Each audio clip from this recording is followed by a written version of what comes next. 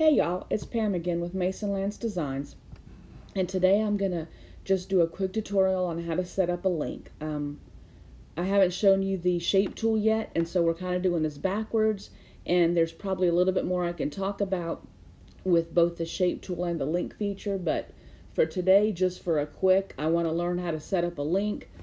That's the purpose of this video. So over here to the left where you see highlighted, the shape tool. And so I'm going to click on, and I'm just going to leave it kind of as you open it up, because we've not really talked about this tool. It says border only, and I'm just going to click on that first shape.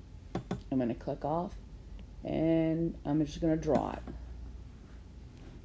You can kind of see it up here. And let's just say I'm going to put a J here.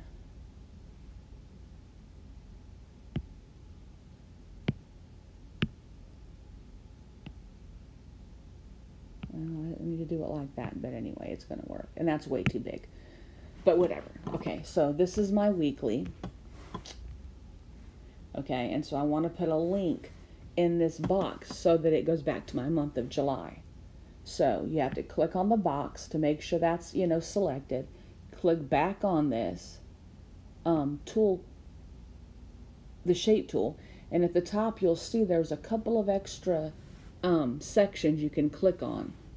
And so the fifth one here says link.